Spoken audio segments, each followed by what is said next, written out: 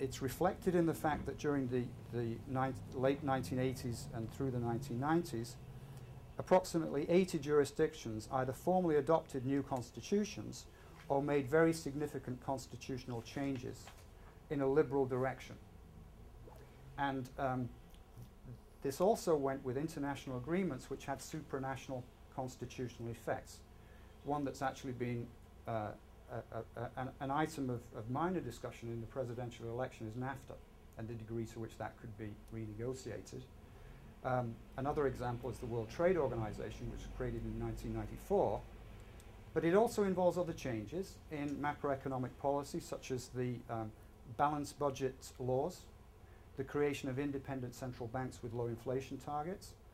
And these frameworks come together to have palpable effects on shaping public policy. And in the World Trade Organization, for example, signatories to the treaty committed themselves to quote-unquote progressive liberalization of their economies. And I went to Geneva in 2001 to interview some senior members of the WTO. And from those interviews, I think it was clearly recognized by some of the senior people there that what they were really doing was not simply liberalizing trade and investment.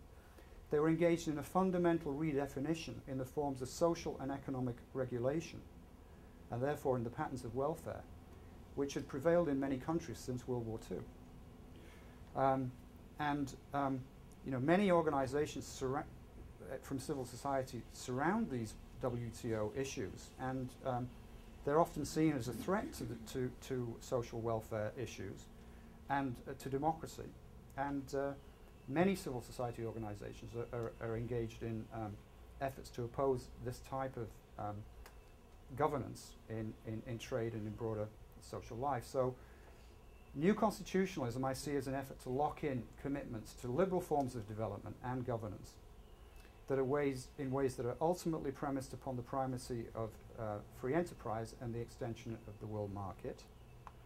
New constitutionalism is intended to make other strategies, such as state socialism or state capitalism, much more difficult to achieve, because there is a kind of lattice, a very complex web of multilateral, bilateral, and regional treaties and arrangements, and often these make nationalization of assets and more extensive controls over private property difficult to bring about, or even illegal. Built into these agreements are not simply things which liberalize the world economy. TRIPS is a very good example, trade-related intellectual property rights, which is in fact a means to create a transnational regime of patent protection or monopolistic protection for the owners of intellectual property rights. And it's very controversial for a number of reasons. One reason is that it restricts freedom of exchange of ideas and communications among scientists, and therefore may impair innovation. And how another objection, which is frequently heard, is how patent protections tend to skew research in financially profitable but not necessarily socially desirable directions. An example would be how of 1,556 approved drug patents issued between 1975 and 2004, only 18 of them were against tropical diseases and 3 against tuberculosis. In other words, research is not skewed to dealing with the real global health problems that people actually really face. It's dealing with the medical problems of relatively affluent members of the society.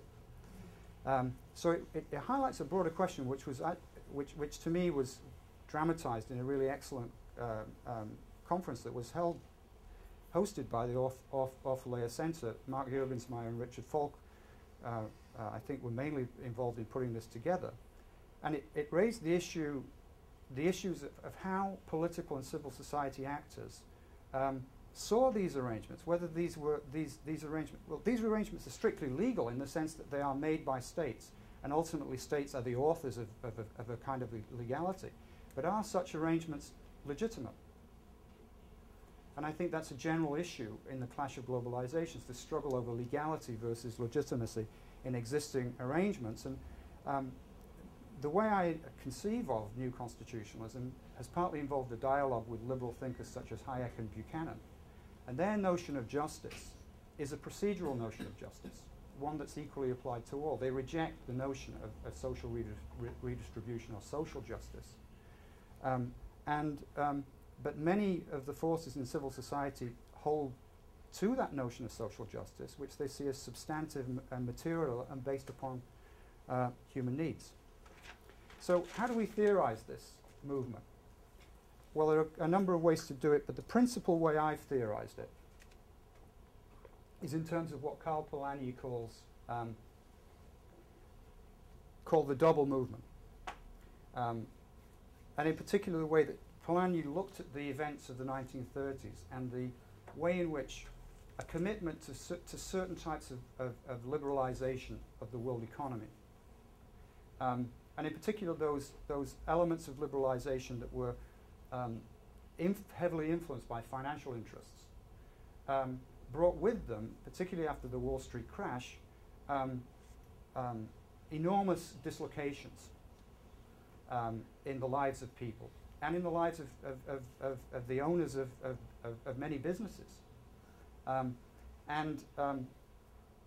He called this the first phase of the double movement, the effort to extend liberalization, to extend the world market on liberal principles. And as it began to create dislocations, it began to generate almost spontaneous reaction, counter-reaction amongst forces of society from across the range of interests in society. And it also gave rise to very reactionary movements, to fascism and Nazism. Now that's an excessively parsimonious theory of the emergence of fascism and Nazism, I know, but that's not the principal reason I'm making the argument. It's simply that the collapse of the world economy, or the relative collapse of the world economy in that period, has to be conceived as partly involving the movement of social forces, particularly as social interests begin to seek protection and therefore seek alternative ways of addressing the question of governing the economy. And indeed, that question was in the minds of the makers of the post-war international economic order at Bretton Woods. You know, the American leaders did not want to see a return to the Great Depression. And, you know, as a result of the war and the sacrifices in the war, many other forces became influential in the formation of government policy. Organized labor, for example, broader social interests began to count. And a kind of compromise system was produced, which John Ruggie has called embedded liberalism.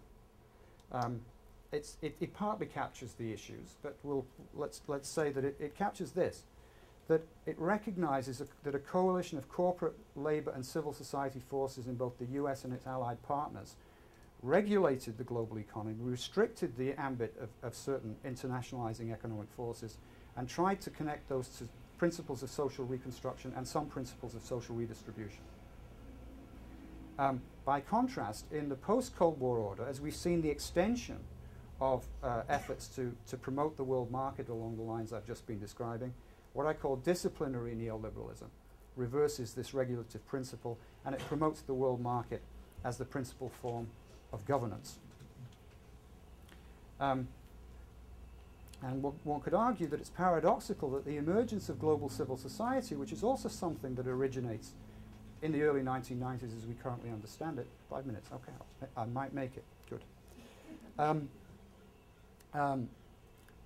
The emergence of global civil society, in the sense that I'm talking about the formation of the commanding heights of strategic economic policy, the emergence of global civil society, which we associate with not just civil society from above, we associate it principally in our minds with forces coming from below, has not democratized global governance in the sense that I'm speaking. In fact, in many respects, we've seen a more hierarchical set of power relations and some examples of more unilateral and coercive forms of governance. And many of these issues are reflected in the Clash of Globalizations because it involves issues of representation and the accountability of leaders. It's not simply a backlash against globalization. It concerns the ethics, the legitimacy, and the purposes of global leadership across a range of issues.